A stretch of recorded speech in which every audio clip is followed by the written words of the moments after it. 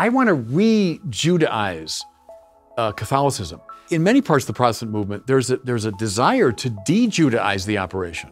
Catholicism lifts it up. It doesn't want to leave it behind. Christ is the yes to all the promises made to Israel.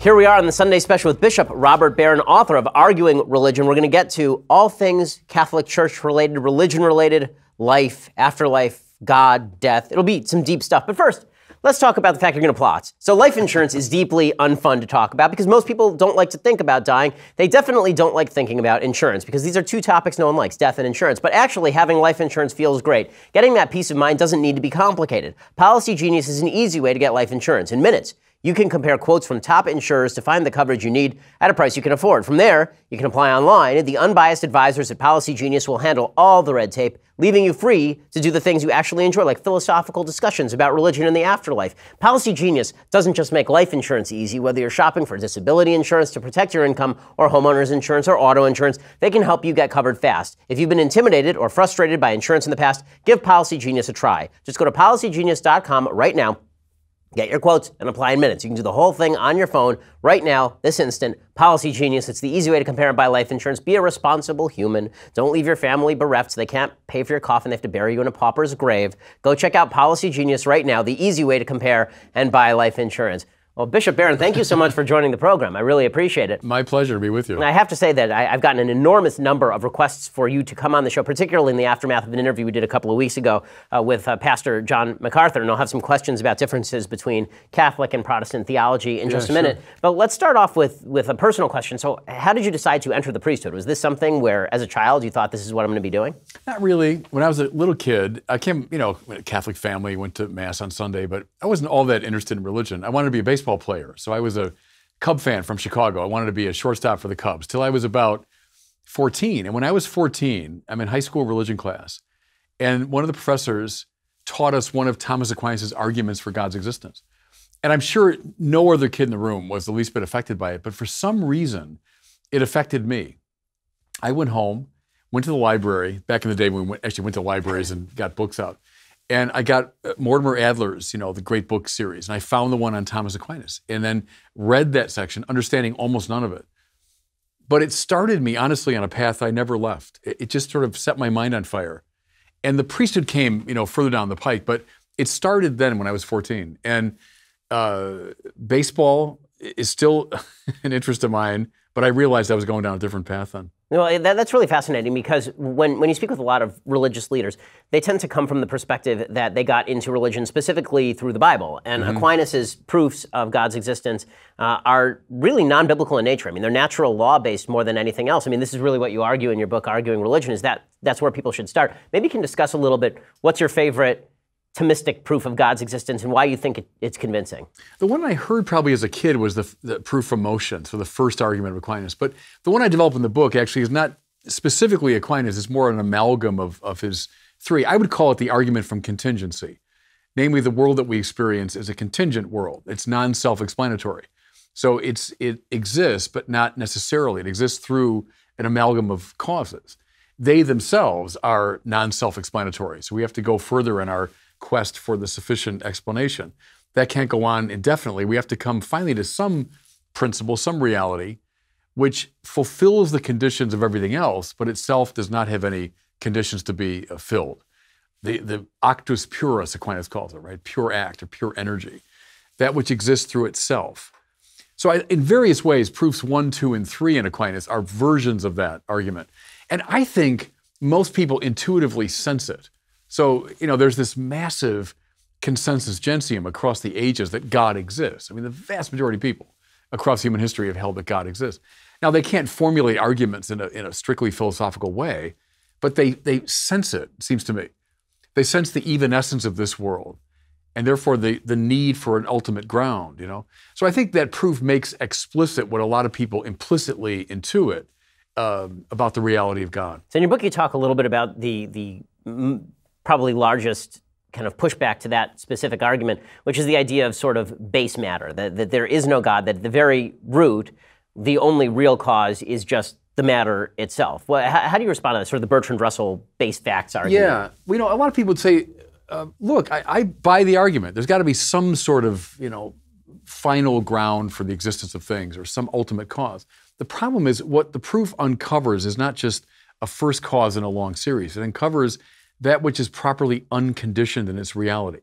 So that which exists entirely through the power of its own essence. That means something which by its very nature is unlimited in being because there's no condition that's set for it. When you say matter, you're saying being at the opposite end of that spectrum. Matter is entirely malleable. It's entirely full of potentiality. It's the opposite of actus purus or the unconditioned. So the one thing this reality can't be is material, which is why people like Aquinas and many others would say the first mover, the uncaused cause, is not a body of any kind, not material.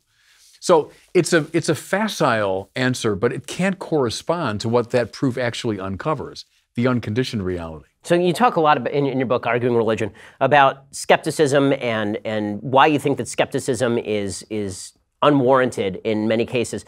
Maybe you can talk about the limits of skepticism, because we think that all of Western civilization, or at least the post-Enlightenment civilization, is built on the idea of being skeptical. But when it comes to religion, obviously skepticism has been used to tear down religion. Yeah, in its modern form. Go right back to Augustine and his battle against what he called the academics, si fallor sum, Augustine says. If I make a mistake, I am. Descartes' cogito ergo sum is just a riff on that. He learned it from Augustine. If I'm making a mistake about absolutely everything, at least I know I am. So Augustine uses that to refute a radical skepticism. Anyone that engages in rational discourse is not a radical skeptic. Anyone that engages in what we're doing now, some kind of conversation, is appealing implicitly or explicitly to some objective standard of truth, of moral goodness, So a complete radical skepticism is just incoherent. It can be used as a tool, as a kind of provisional tool to move the mind along, but you can't accept as a worldview a radical skepticism.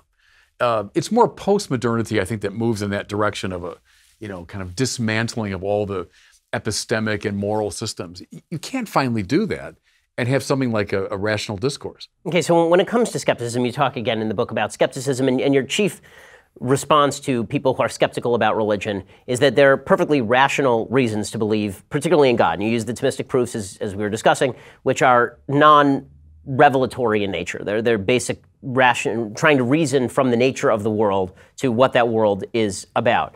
But it seems to me that most of the people who are skeptical of religion are not actually skeptical of God per se. They actually like the idea of God in essence. How do you get from that to the Bible? How do you get from that to Revelation, which obviously makes a lot more stringent claims that have to be tried against reason and very often are found wanting, the miraculous in many cases? Well, I'll say a couple things. One is that Aquinas is basing that approach on the Bible in a way. Because the heavens proclaim the glory of God, the Bible says, or Paul, from the visible things of this world we can move to the invisible things of God. So within the Bible itself, there's a kind of warrant for what we call natural theology or philosophical proof. But yeah, I'd say this, Aquinas refers to his famous arguments as a type of monoduxio, Latin for leading by the hand. The way you take a little child, it's like, come on, let me help you, let me show you, how to walk. So the philosophical arguments can lead someone who, let's say, is totally outside the realm of the religious to the point where they might be able to accept what's given in Revelation. To accept the revelation of the Bible might be too much for someone, especially today, who's completely outside the ambit of religion. But the arguments might awaken the mind sufficiently or give a sufficient warrant to say, yeah, I'll take a look at the Bible. That's what I use the example of getting to know a person, right? So I'm meeting you for the first time today. But I did, a fair amount of looking into your background. I've seen videos you've done, et cetera. I came to my own conclusions about, watching you in action and reading about you. Now I'm meeting you for the first time. I'm learning more about you on my own terms. So I'm using my mind to learn different things about you. Let's say over many years, then we became friends and I came to know you more and more. At a certain point, you would tell me something about yourself, if our friendship deepened sufficiently, that I would never have guessed or known independently of that. At which point, I'd have to make an act of faith. I'd have to say, yeah, I believe that. I can't prove it. I can't know it directly. Now, it's consistent with everything else I've learned about you. It's not some egregious claim, right? But finally, I've got to say, yeah, I believe him. I've come to trust him, see? I think that's the analogy for reason in relation to faith. When it comes to God, you can discover an awful lot of things through the mind by looking at the world and reasoning about it, and lots of our great thinkers have done that. That can lead me into the forecourt of the temple, if you want, But at a certain point, our great tradition claims that God speaks. We don't mean that, literally, but I mean that God has revealed something about his own heart that we couldn't have guessed on the basis of reason. I have to say, okay, I believe or not. I have to say I accept that or not. But reason can predispose me to that point of acceptance. That's how the Catholic Church sort of does it, the play of faith and reason. Moving into the forecourt of the Gentiles is not a bad place to be because it predisposes you to the point of the act of faith, But you need more than reason. I mean, philosophical reason would not be sufficient for someone seeking real communion with God. So why not? Why? I mean, this is the argument, obviously, that Aquinas asks about. He says, why, in addition to natural law, do you actually need a Bible? Why do you need revelation? So what's the answer to that for you? Why is it that we can't just, given all of the premises of a universe created by an intelligent being with a plan and with kindness and goodness, why do we need a set of commandments? Why do we need, or in the Christian view, a Savior to come down and change the nature of the world itself? Well, in answer to the first question, Aquinas and our tradition would tend to say the Ten Commandments correspond roughly to the first principles of the natural law. And so in a way... Maimonides says the same in ours. Yeah, and so in a way, that's true. There's a overlap between the two. See, I would now speak as a Christian and say, there's no way on the basis of philosophical arguments that I can ever know that God loves me to the point of giving his own self as a gift to me, that God died that I might come into union with him. I mean, there's no way I could learn that through philosophical argumentation. That God is love. I mean, the great central Christian claim, which is a Trinitarian claim, right? If God is love, there's lover, beloved, and shared love within the very nature of God. How do we know that? Well, the first Christians knew it from the cross of Jesus, that God so loved the world, he sent his only Son into our dysfunction, drawing now the Son back to the Father in the Holy Spirit to save us. I can't guess at that. There's no argument for that. It's congruent with the God who's the unconditioned act of being itself and all of that. There's no way I would have guessed at that. I couldn't come to that on my own. That was revealed. And then from the depth of my heart, I say yes to that. I accept that revelation as true. And the same is true, I think, within Judaism as well, But that's the play between faith and reason. I've never been at home. I love Kierkegaard, but I've never been at home with the leap of faith thing. Because especially the way it's used today, as though it's simply this wild leap into the dark. No, it's not that. It's, we've been brought to a certain point by our minds. But then from that perspective, from that point, we're able to make this act of loving acceptance more easily, But no, we can't reduce it to reason, or you'd never guess that God is love to the point of death. I mean, and I think there are serious questions to be asked about whether reason alone can bring you to the point of even beyond the Ten Commandments, how far reason can get you. Because there are limitations to the moral societies that have been created by human beings. And if it were really true that we could create a moral society under any circumstances simply by the act of reason alone, human beings all over the world have been capable of reason, and yet the goodness that we've seen in terms of rights and prosperity, all of this only arises in the context of one civilization with one specific history. Well, that's, of course, a very interesting thing. I'm thinking, too, though, of in the Christian context, of the love of one's enemies. That's not an entirely rational principle. I mean, that's something that's, we'd say, the result of a supernatural grace. See, you can really love your enemy, that you will the good of your enemy for your enemy's sake. So not that it were down to your benefit, but you love, that's again Aquinas, to will the good of the other as other, even your enemy. That's not a rational thing to do. You won't find that in Aristotle. You won't find that in the great, or in the Kantian system, for example. But you find it at the heart of the gospel because it's predicated upon grace, the love of God that goes all the way to the limits of God-forsakenness, that God loves us, his enemies, for our own sake. If we're capable of that, it's because of grace operating in us. not just because of our own musing or our own, will to excel. That's the result of a pure gift, So all of that belongs to the properly theological dimension of Christian thought and behavior. So in a second, I want to ask you some very awkward questions about differences between our two religions and how we live together in peace and harmony. But first, let's talk about how you're going to sleep better. So I know you are riveted by this conversation, as am I, but at some point tonight, you're going to have to go to sleep. And when you do, the question is, why would you buy a generic mattress built for somebody else? Helix Sleep has built a sleep quiz that takes 2 minutes to complete. They use the answers to match your body type and sleep preferences to the perfect mattress, whether you're a side sleeper or a hot sleeper, whether you like a plush or firm bed. With Helix, there's no more guessing and no more confusion. Just go to helixsleep.com/BenGuest, because I have a guest. Take their 2-minute sleep quiz. They will match you to a mattress that will give you the best sleep of your life. My wife and I have a Helix Sleep mattress. It is fantastic. We went onto the Helix Sleep website. We did the 2-minute sleep quiz. It came in the mail. We unwrapped it and inflated it in front of us. We tossed it on the bed frame. We were good to go. It's so comfortable, I got one for my sister for her wedding as well. For couples, Helix can even split that mattress down the middle, providing individual support needs and feel preferences for each side. They also have a 10-year warranty. You get to try it out for 100 nights risk-free. So what exactly are you waiting for? Right now, Helix is offering up to $125 off all mattress orders. Again, up to $125 off at helixsleep.com/BenGuest. That is helixsleep.com/BenGuest for $125 off your mattress order. helixsleep.com/BenGuest. Okay, so I promised awkward questions, and so there shall be. So let's start with the most awkward of the awkward questions. Yeah. I don't really care about this question particularly much, but I get this question a lot, which is, as a Jew, how does it feel that there are other religions that don't think you're getting into heaven? So let me ask you, what's the Catholic view on who gets into heaven and who doesn't? I feel like I lead a pretty good life, a very religiously based life in which I try to keep not just the 10 commandments, but a solid 603 other commandments as well. And I spend an awful lot of my time promulgating what I would consider to be Judeo-Christian virtues, particularly in Western societies. So what's the Catholic view of me? Am I basically screwed here? No. The Catholic view, go back to the Second Vatican Council, says it very clearly. Christ is the privileged route to salvation. God so loved the world, he gave his only son that we might find eternal life. So that's the privileged route. However, Vatican II clearly teaches that someone outside the explicit Christian faith can be saved. Now, they're saved through the grace of Christ, indirectly received. So, the grace is coming from Christ, but it might be received according to your conscience. So if you're following your conscience sincerely, or in your case, you're following the commandments of the law sincerely, yeah, you can be saved. Now, that doesn't conduce to a complete relativism. We still would say the privileged route and the route that God has offered to humanity is the route of his son. But no, you can be saved.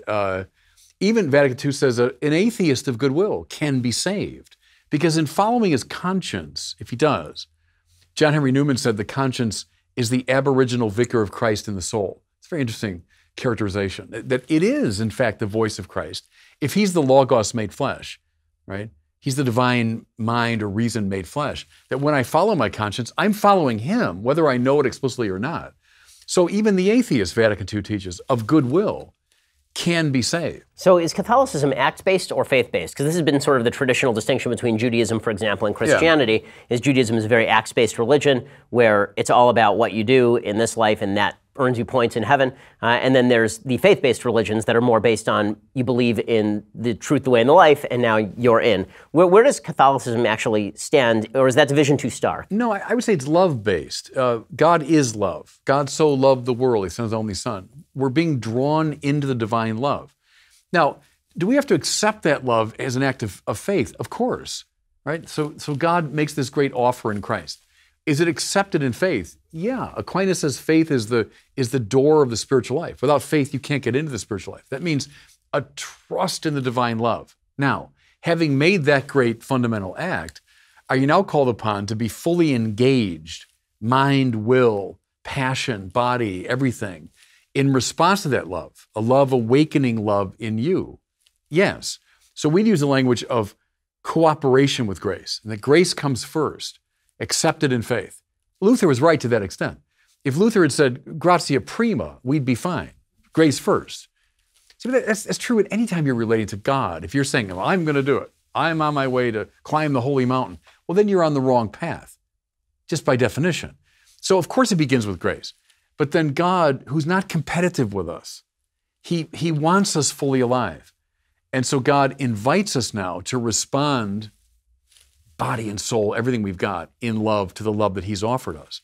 So I put it that way. It's grace and then cooperation with grace, which manifests itself in a life of love. And that's what salvation consists in. See, one thing too, Ben, think of it this way. What gets me to heaven? Well, what is heaven? Paul says, the three things that last, faith, hope, and love. But the greatest of these is love. Because in heaven, faith fades away. I don't need faith anymore, I'm seeing. In heaven, hope fades away. Who needs to hope? You got it. But love endures, because love is what heaven is. So if you say, well, I don't care about love, it's pure faith. Well, what are you going to do all day in heaven? See, what will heaven, that's what heaven is the act of love. So it begins here below as we cooperate with grace. I'd say that's the Catholic way of looking at it. So how do you square that with the sort of modern perception of what love is? So many people in Western society believe that love is essentially tolerance. Whatever my friend wants to do, I'm on their side, I'm with them, I have to boost their self-esteem. And that's the ultimate love. If I were to signal my discontent with their behavior, or to say that they were acting morally or try to correct them, that this would actually be acting contrary to love. You take a pretty strong view on the over-application of tolerance in your book. So. Yeah, I mean, tolerance is the great modern virtue. So you might say that, diversity is what we accept, and therefore tolerance is the great virtue. But see, tolerance would not really be a Christian virtue. Love is the virtue. Now, it can include what we mean by tolerance. But the trouble is this, see, love means willing the good of the other as other. That might take the form, as it does, for example, in the great prophets, of calling somebody out and saying, look, what you're doing is repugnant to God's will. That's willing your good. That's not coming down hard on you. That's willing what's best for you. So that tough love, sure, that's a face of love, So if you prioritize tolerance, you're marginalizing what belongs at the very heart of the matter, which is the willing of the good of the other. That's the virtue we want. Do you think that religion, mainline religion, whether Catholic, Protestants, or Jewish, is having trouble specifically because people are mistaking one for the other? I can see it in my Jewish community, right? I mean, I can see that the Orthodox are growing. We continue to grow as a sect of Judaism, and as I would say, the most authentic sect of Judaism that actually cares about the words of the Torah. It's growing. Kids tend to stay involved, but other sects of Judaism tend to fade away over time. But that's not stopping the Jewish community from thinking, okay, the way I'm going to get these kids who are disenchanted back into the synagogues is with guitar and pizza and parties.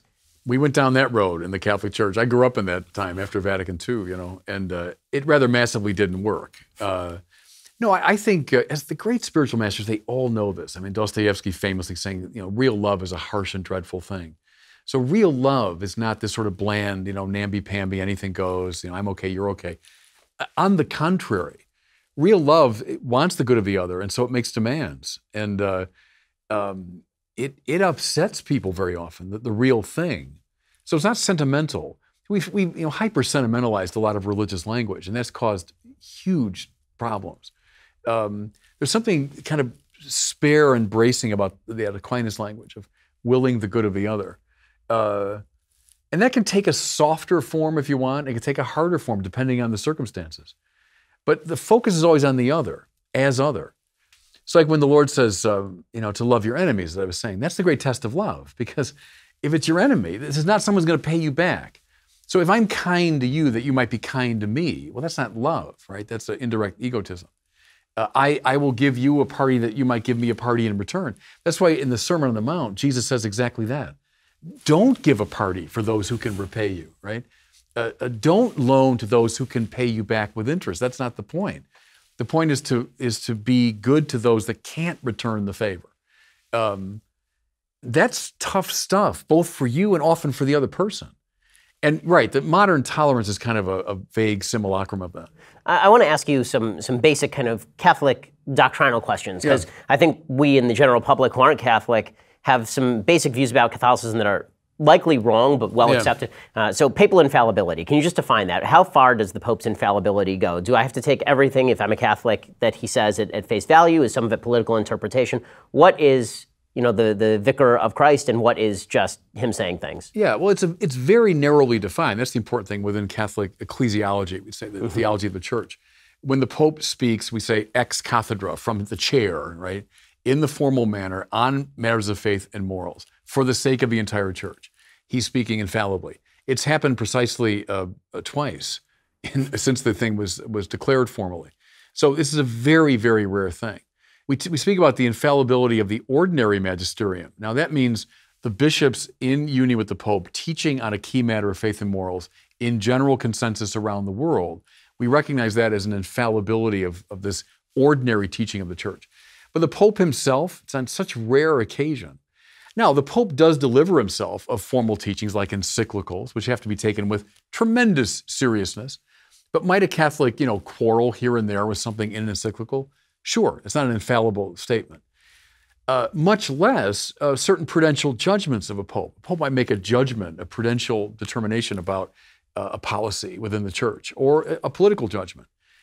Is one obliged to accept that? No. I mean, we approach the Pope always in an attitude of deep respect. He's a successor of Peter. He's the vicar of Christ. He's the guarantor of our unity. So the Pope is always treated with enormous respect. But the infallibility is a very, very narrowly defined quality. So I think it's the danger is like, the Pope says it's going to rain tomorrow, therefore it's going to rain tomorrow. No, that's not Catholic teaching. And what's Catholic teaching as far as how doctrine develops? So over the course of centuries, where's the limitations? Because what we see in the Orthodox Jewish community, and we're seeing this now, is in Orthodox Judaism we have this idea of the oral law, which is the interpretation of the text of the Torah, and this continues over centuries, and it leaves open the possibility, if you're not careful, of people straying from the text so far that they're actually contravening the text. I assume that you've had some similar problems in Catholicism itself as well. So how is interpretation limited in sort of Catholic doctrine? Yeah, I go back to John Henry Newman there, who says that ideas don't exist on the pages of books, but in the play of lively minds, he says. So you and I talking right now, it's an example of an idea is developing, it's unfolding. So Newman says the way, the seed grows into the great tree, or my preferred one from Newman is the way a river begins very small, but then it deepens and broadens and takes in all kinds of influences as it moves through space and time. And so like the idea of the incarnation,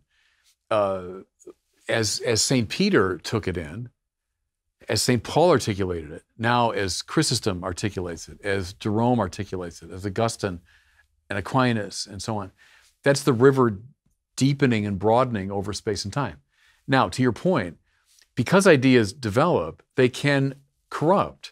So it can be the case that you've deviated from the essential meaning of an idea. That's where the authority of the Church comes in. So we're not just a debating society. That's a danger across the ages, but especially today, is to turn the Church into a debating society. So let's all just get together and we have this open-ended conversation and we never decide anything. No, but the danger of corruption there is extremely high. So the Church, through its bishops and through the Pope, ultimately, is like an umpiring voice. I might use the baseball analogy. The play is going on. There's a bang-bang play at second base, and the call is made, right? You're out. And people might dispute it. You're crazy. You didn't see it right. But if we allow that to go on, that dispute, the game just unravels, right? The game ends. So real baseball people like umpires, even though we boo when they come on the field. But a real baseball person likes the umpire. Thank God the umpire's there to say, no, look, man, you're out, okay? I know you don't like it, but off the field and the game goes on. See, and that's the right rhythm. The game of theology is this play of lively minds. Good. Theologians and people talking and arguing and back and forth and the thing developing. But occasionally, and if you over-umpire, like over-referee a basketball game, that wrecks the game too, right? Calling every little thing. So occasionally the Church would intervene and say, nope, that's not it. That's too far. That's a unraveling of the idea. Now, play ball, off you go. So this raises another question, which is, if the Church is the umpire, the critique that's been made, particularly by Protestants, Pastor John MacArthur sat in the chair that you're sitting in just a few weeks ago, and his argument was basically that by the 15th century, the Church had become more of an obstacle than a middleman, more of less a conduit to the truth of the Bible, and more of an obstacle to people understanding the truth of the Bible. Has there been a time when you think the Catholic Church has done that, or has the Catholic Church always served its purpose of being sort of the middleman between God and the normal Christian? Well, I'd say a couple things. One is the principle, ecclesia semper reformanda, right? The Church must always be reformed. That's a Catholic principle. That's an ancient patristic principle. So when Luther picks that up as a great reformer, that's a Catholic principle. Of course, the Church is always to be reformed.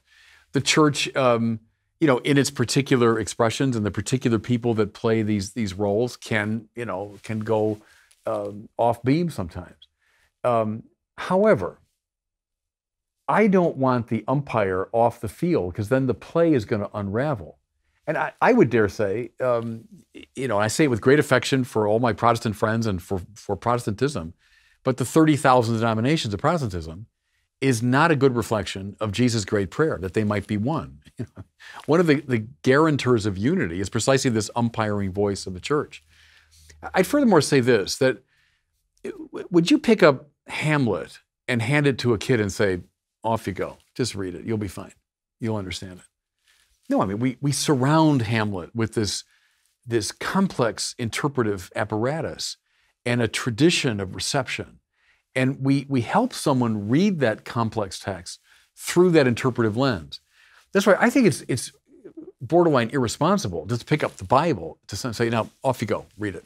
When it comes to the unity of the church, an argument could be made, and it has been made by folks like Sam Harris, for example, that the unity of the church is what led to theocracy for hundreds of years. That basically, between the fall of the Roman Empire and the Peace of Westphalia, you have Catholic dominance across the continent of Europe, and that results in a certain level of intellectual stagnation, he would argue. It results in a hidebound attempt to victimize people of other religions.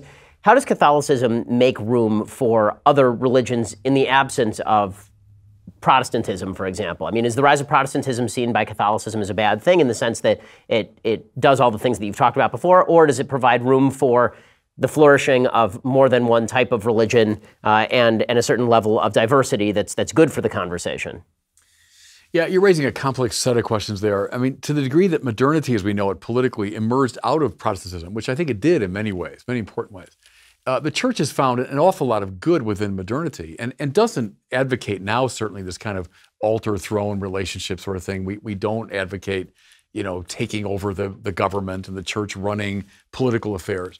There's a legitimate independence, a legitimate integrity, to the political reality. So I mean, the church wouldn't want that by any means. To that degree, I think it embraces very much the modern sense of pluralism and a certain separation between the church's preoccupation and that of politics. So we have no quarrel with that. You can go back to history and say, well, it was done differently a long time ago. But I think to that degree, we'd embrace, a lot of those modern reforms. Okay, so I want to ask you in just a second about contrasting various popes over the past, the course of my lifetime. I'm not that old, so only 3. But I'll ask you to compare and contrast in just a second. First, let's talk about your investing. So Robinhood is an investing app. It lets you buy and sell stocks, ETFs, options, cryptos, all commission-free. They strive to make financial services work for everybody, not just for wealthy folks. It's a non-intimidating way for stock market newcomers to invest for the first time with confidence. It's simple and intuitive. A bunch of folks at the office use it. It is clearly designed. The data are presented in an easy-to-digest way.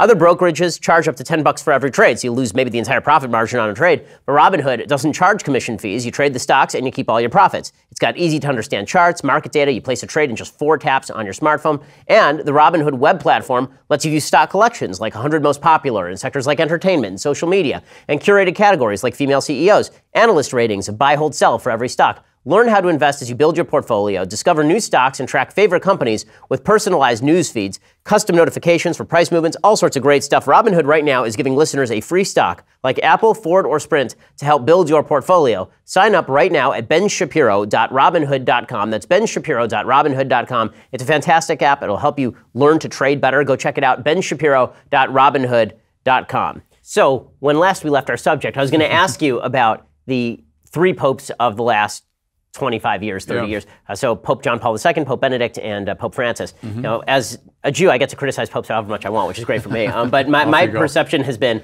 that Pope John Paul II, obviously a historic figure in many ways, particularly in his anti-communism. Pope Benedict, a traditionalist, one of the great religious thinkers of our time. And I've been highly critical of Pope Francis, who's been perceived by the media as much more progressive on politics, much more focused on issues like global warming than, for example, abortion. Do you think that that is a mislabel of Pope Francis's actual legacy, or do you think that the media are doing a responsible job in covering what exactly Pope Francis is doing? Yeah, I mean, every pope has a specific emphasis. I mean, so John Paul coming out of his great struggle with communism, and that massively influences his social thinking. Benedict, I think, coming out of his European cultural background and wanting very much to re-evangelize Europe. I would say that's maybe key to him. Francis coming out of his Latin American, specifically Argentinian background. I think a certain suspicion probably of American capitalism is in the Pope's, thinking, in his intellectual wheelhouse. He's a prophetic type voice, so he's critical. He does what the prophets often do. He criticizes what he takes to be all these excesses within the capitalist system. He's not so much a constructive thinker there. Like, what's he proposing as the way forward? He's in the sort of Jeremiah mode, I think, of putting his finger on excesses. Now, read John Paul II on the market economy, for example. He's a great advocate of it. In Centesimus Annus, he says the church advocates the market. He prefers to call it then rather than capitalism. But very clearly says a market circumscribed morally, circumscribed legally, a market that is not simply open to the free play of buying and selling, et cetera. So I think Francis picks up on that side of it, maybe without the balance you found typically in a John Paul. But that's also typical of the prophets. They tend to be a little over the top. That's how I read Francis. What do you think of the critique that's been made by a lot of folks that he is a devotee of liberation theology? Because I think that's almost demonstrably false, because at a certain point in his development, he knew the liberation theology movement and turned against it. It's more of a populism, I would say. It was not the embrace of the Marxist option. He was very influenced by a Frenchman called Gaston Fossard, who was a mid-century French Jesuit, sharply critical of Marx and of Marxism. And so I think Bergoglio consciously departs from liberation theology, opts for a different path. It's more of a populism. It's an embrace of popular piety. It's an embrace of kind of the people. Now, not in the Marxist sense of the term, but more in this Latin American sense. So I think he's demonstrably not with liberation theology. Well, the media have been obviously very pro Pope Francis, much more than they were obviously with Benedict or with John Paul II for most of his life. As he approached his death, obviously they became much more pro, because this is typical in how the media treat people who they perceive to not agree with them politically. And yet the focus on the Catholic Church more broadly, beyond Pope Francis, by the media, has been almost entirely in the past couple of decades on the number of sex scandals. What do you think is the best way for the Church to deal with the sex scandals? How serious is the problem? Do you think that the media are basically picking on the Church as opposed to other institutions in society that have had similar problems? Well, there's something true to that. And I'm always reluctant, to lead, as I'm doing right now, to lead with that, looking defensive. But I think that's certainly fair to say, that this problem is a universal human problem. You can find it in almost every institution, every society. I would say in God's providence that it was brought to light so dramatically in the church to force, to bring it to the world's attention. And it's part of what the church is bearing, a legitimate punishment, I would say, but for the sake of the world, that what we've had to wrestle with, I think now is benefiting other institutions. But it is fair to say that the problem is much wider than Catholicism. One stat that I think is very interesting is this across the board and across the decades. You look at the numbers, and when they're presented in kind of a raw form, you say how horrific. And of course, one act of child sex abuse is horrific. But when you look at the numbers, they almost always correspond roughly to the national average of about 4%. You look at men across society, roughly 4% engage in this behavior. That's almost how it breaks down across the board within the Catholic Church. So in that sense, too, it's unfair to say it's a uniquely Catholic problem. And having said all that, I think it is important that it's being brought to light precisely in that framework so that we can bring healing to it and maybe deeper instruction than to other institutions as well. I don't think the media is picking on the church in this measure. That, thank God for the media. That revealed the thing when the church, to be frank, was not as willing or able to deal with it. Thank God, in a way, for the Boston Globe that brought this thing to light. So I don't really quarrel with that. I think just as in the Old Testament, God using Cyrus. God can use even enemies of Israel to affect Israel in a positive way. Did God use enemies of the church in a way to help the church? Yeah, I think so. What do you make of the schism that seems to have been breaking out inside the Catholic Church at the upper echelons over the handling of the sex abuse crisis by the Vatican, for example? I'm very hopeful the February meeting coming up, when the Pope is gathering the presidents of all the bishops' conferences from around the world. I'm very hopeful that will make some important moves. I'll confess to being disappointed. As a member of the Bishops' Conference last November, we gathered and we wanted very much to vote on some very specific measures, protocols that would address this issue. And the Vatican asked us to pause. They didn't say, it's over, don't do it. They said, pause, could you wait till February? I'll confess to being disappointed, along with most of my colleagues, I think. Might there be good reasons for that? Yeah, they didn't give us the reasons why we're to pause. It could be the Vatican wants a singular, universal protocol, didn't want us operating independently. There might be some canonical considerations. What we're proposing might have been out of step with canon law. That's why I'm hopeful the February meeting will take some very specific steps. So I wouldn't speak of schism. I think there's everybody in the church wants to address this thing at the level of protocols and the level of deeper conversion. We're debating, I think, how best to do the first one. What do you make of the critique that comes up every time one of these sex abuse cases comes up, where folks basically suggest that the problem is chastity within the priesthood, that we should allow priests to get married? Well, no, you're talking about celibacy. Because chastity is the problem. Right. I mean, I agree. It's lack of fidelity. It's lack of following biblical sexual ethics. That is the fundamental problem. It's not celibacy, and that's demonstrably the case. That's been shown across the decades, that celibacy is not the cause of this problem. It's, at the moral level, it's a deep infidelity. It's a failure to live up to our own teaching. So our teaching is eminently clear on this score, So it's priests, sadly, tragically, not living up to the teaching of the church. But no, I certainly wouldn't blame it on the celibate priesthood. The overwhelming majority of child sex offenders are not celibates. So I wouldn't correlate it to celibacy. And to get into even more controversial territory, obviously the church has come under significant fire for its perspective on homosexuality.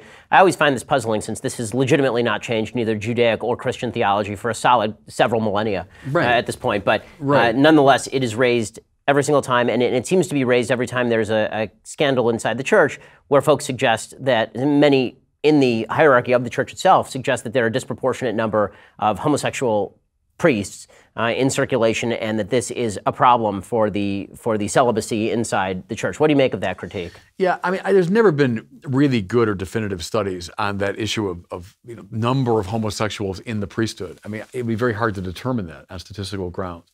That the majority of cases of the sexual misconduct have been male-on-male sexual violence. That's true. And I think that's certainly worth looking at. To your first point, yes, the consensus gentium across millennia, across the cultures, has been, that sex belongs within marriage between a man and a woman who are faithful to each other and open to life. I mean, that was the standard consensus. That most human beings tend to fall away from that ideal, sure. I mean, that's always been the case. But that's the ideal. Almost everybody, up until really a handful of years ago, accepted that. Which is why it is rather an act of hubris, to say, like, how in the world could you hold this? I mean, everyone has held this view. And there are good reasons grounded in the natural law, I'd say, for that perspective. That people fall away from it, sure, they always have. That even people within the church are falling away from it, tragically, yeah. But that shouldn't compel us to change the teaching. So what exactly is the church holding on abortion as well? So obviously abortion is another area where the Catholic Church has come under significant fire. Again, this has always been Catholic Church policy, but it does not matter. The media, every time the Pope expresses that he is pro-life, seem to react with shock and horror as though something new has happened. Yeah, and that's a good point, that Pope Francis has been very strong on the pro-life issue. The direct taking of an innocent life is prohibited. I mean, that's a fundamental, I would say, the fundamental principle of the natural law. All the other principles are derived from it. The direct killing of the innocent is always prohibited. It's intrinsically evil, to use our language, intrinsice malum. In other words, no motive or circumstance could ever obviate the truth of that. If that goes, everything goes, it seems to me. Now, I came of age at a time in the Catholic Church when the proportionalist approach was very popular. In fact, it was being taught to a lot of us. Namely that, things aren't intrinsically evil. You look at the good and bad consequences of an act, and you kind of add them up, and if there's a proportion between them, then make up your mind. The trouble with that is, at the end of the day, I mean, anything can be justified. And if you can justify the direct killing of the innocent, it seems to me the whole moral program falls apart. And it's why the church has taken such a strong stance against abortion, because it's such a clear instance of the violation of that principle. So no, we stand with it. We have and we will. So to sort of finish up the hot button political section of this particular interview, I would be remiss if I didn't ask about the Catholic Church's decision to recognize the Catholic Church in China, which is obviously being cracked down on in severe fashion and basically run in many ways by the Chinese government. Do you think that that's a good decision or a bad decision? You know, I'm going to sort of hold off on answering only because I don't know enough about what's on the ground there. I'll tell you what my instincts are. My instincts are to respect the so-called underground church that has lived in, dire circumstances, often under great persecution. But I want to be careful because I really don't know what's on the ground in detail. I don't know what was animating or motivating the Vatican decision there. My instincts are with the underground church. But I wouldn't want to say much more about it because I don't claim to know enough about what's on the ground. So I discussed this with Pastor John MacArthur. What do you think are the significant philosophical differences, put aside sort of the story differences where we accept the first half of the book and not the second half, between Judaism and Catholicism? So aside from Jesus and the acceptance of Jesus, where do you think there are real significant philosophical differentiations? Well, that's a big aside, though. I mean, that's the heart of the matter. But let me say this first, though, about Judaism and Catholicism. One thing I feel really strongly about is it's the re-Judaizing of Catholicism that is evangelically so important. Precisely when you divorce Catholicism from Judaism, you get these distortions of Jesus so common today. Jesus as teacher of timeless spiritual truths, Jesus as guru, Jesus as Gnostic, master. Jesus is, as Paul said, the yes to all the promises made to Israel. Jesus is the climax to the story of Israel. Therefore, not to know Israel is not to know Jesus. Not to know Torah and covenant and temple and prophecy is not to know Jesus. The very fact, I'll tell you here, this is an interesting thing. So when a Protestant minister comes out to preside at the liturgy, he'll wear either a business suit or he'll wear his doctor robes. Because the heart of the matter is teaching, right? The pulpit, you're going to teach, you're a doctor, a teacher. When I come out, now especially as a bishop, who's a kind of a high priest in the Catholic thing, I come out in the robes of a temple priest, including the mitre of a temple official. I use incense. There's an altar. A sacrifice takes place. The Catholic Mass is unintelligible apart from the temple, apart from Jewish worship. And so to re-Judaize the operation is the key to evangelism. Because the good news that Paul has and Peter and James and John is not some Gnostic insight. It's not some change of consciousness. The good news is, the promises made to Israel? God has said yes to all of them. Do you know the great story of Israel? It's from creation to the fall to the formation of the people and Torah, temple, and prophecy. You know that great story? It's reached its fulfillment in Jesus. That's why Paul goes into the synagogues first. So when he comes into Corinth or he comes into Athens or wherever he goes, his first move, of course, is to the Jews, because they'll get the story he's talking about. Talking to Gentiles is a far more complicated business if you're an evangelist, because the story of Jesus won't make sense apart from Judaism. So there I want to insist upon this deep congruence, and it does have philosophical overtones. The belief in the one God. Hear, O Israel, the Lord your God is God alone. That is of enormous philosophical significance. And I would say, it's one more, is what's your name? Moses asking the Lord, what should I tell him? I am who I am. Aquinas reads that, of course, as the one in whom essence and existence coincide. That God he's being asked, okay, which God are you? There are a lot of gods. Which instance of deity are you? And then the great answer, that's the wrong question. That's the wrong way of thinking about the creator God of Israel. I am who I am. My manner of being is being itself, not this particular instance of being. So that's of enormous philosophical importance coming up out of Israel into the church and then finally into its own philosophical thinking. But I want to re-Judaize Catholicism because the thing is, in many parts of the Protestant movement, there's a desire to de-Judaize the operation, right? That we've overcome that and we've kind of left that behind. Catholicism lifts it up. It doesn't want to leave it behind. That's why the permanence of the covenant made to Israel is so important to us. This covenant's not been violated. God can't say no to the great covenant he made. It has permanent validity. And that's important for our theology, for our liturgy. I was just going to ask you about that, because for a long time, a dominant strain of Catholic thought was replacement theology, the idea that the Jews had sort of been left behind and that the new covenant had been made with the folks who followed the new church. Where does that stand right now? I mean, what does the Catholic Church think of the idea that the Jews have sort of been superseded in history? We're against supersessionism. We're in favor of, go back to Paul's line. That's the one to me that sums it up. Christ is the yes to all the promises made to Israel. So you won't understand him apart from Israel. He's the fulfillment of Israel. We've been grafted onto the branch of Israel, all of that. That's not supersessionism. It's a fulfillment theology. It's a fulfillment of the covenant theology. But the covenant made to Israel remains a valid covenant for that reason.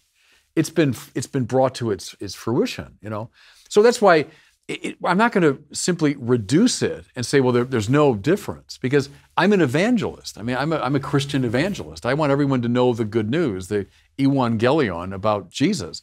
But it's Jesus the Jew, who's the incarnation not of just any old God. He's the incarnation of the God of Israel. He's the God that spoke to Abraham, Isaac, and Jacob, and to Moses. That's the one I'm talking about. And he became incarnate in Jesus. So you can't make sense of them apart from Judaism. So one of the things that, as an Orthodox Jew, I often feel when I speak to people who are either Catholic or Protestant, people who, again, believe in the validity of the Old Testament, but also believe in the validity of the New Testament, is that one of the ways in which differentiation is made is by saying that certain things were lacking in Judaism that are now present in Christianity that had to be fulfilled by Jesus, that without Jesus, these things could not have been fulfilled. And I guess that is the question that I'm asking, is where do you see those things? Because very often I hear that man is a sinful creature, and that we need Jesus in order to take on our sins, because otherwise we couldn't live in the world, basically, or that Judaism is not forgiving enough, or not loving enough, or not in favor of atonement enough. And I think as a Jew who prays 3 times a day for atonement, has a full day devoted to atonement on Yom Kippur, has a full month before that devoted to atoning in preparation for the atonement on Yom Kippur, with all of this stuff, I get the feeling sometimes as a Jew that one of the ways that Christians differentiate from Judaism is by miscasting the nature of Judaism. So that's why I'm asking for some specificity. Here's what I would say, is think all the institutions of Israel, Torah, temple, covenant, prophecy, their purpose is to bring divinity and humanity together, I would say. So Zion, the temple, Yahweh's dwelling place, the tribes go up and they commune through sacrifice, with the Lord. It's the place of encounter. The law is meant to bring us into conformity with the will of God. Yahweh speaks his will. Our wills are off kilter, but they come together ideally through the Torah. The prophets, God speaking, as it were, through them, and they're trying to draw us back to Torah and temple, etc. Covenant, all of it is meant to bring them together. What's at the heart of Christianity is that divinity and humanity have met now perfectly in these two natures. I'm purposely kind of Greekifying the language now, but it's all Jewish talk, translated for Greeks at the time, but it's all Jewish talk. I want Yahweh and his people, Yahweh and Israel, have now met in such a perfect union that I can speak of it as a hypostatic union, as a union of person. The hypostatic union of two natures, divine and human, in one divine person. That's who Jesus is. That's what I mean when I say he's the fulfillment of the temple, the fulfillment of the Torah, the fulfillment of prophecy. What they want has happened now fully in him.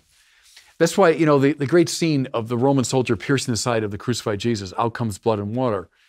The blood of the Eucharist and water baptism is one way to read it, but the other way is the fulfillment of Ezekiel. That at the time of the renewal of the temple, when the Shekinah of Yahweh comes back, what will come forth from the side of the temple but water, life-giving water for the renewal of the world. And so these first century Jews looking at Mashiach Yeshua, are saying, look, there it is.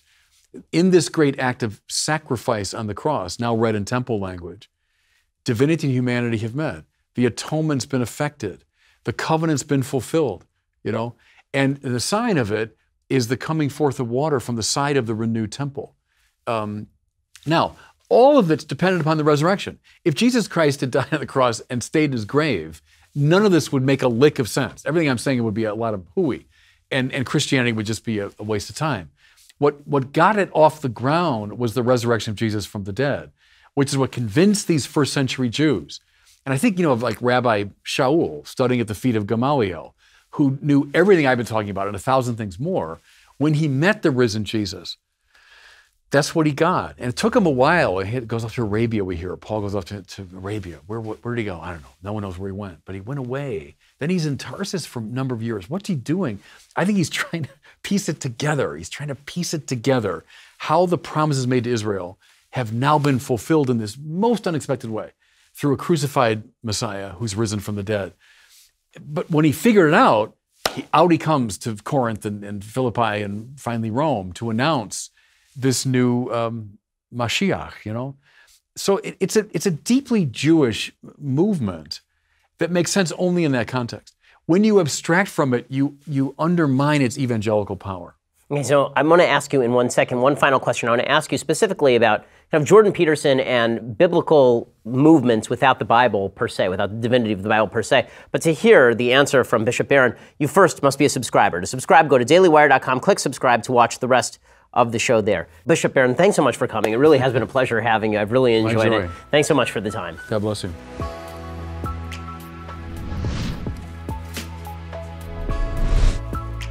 The Ben Shapiro Show's Sunday Special is produced by Jonathan Hay, executive producer Jeremy Boring, associate producer Mathis Glover, edited by Alex Zingaro. Audio is mixed by Dylan Case. Hair and makeup is by Jesua Alvera, and title graphics by Cynthia Angulo. The Ben Shapiro Show's Sunday Special is a Daily Wire Forward Publishing production. Copyright Forward Publishing 2018.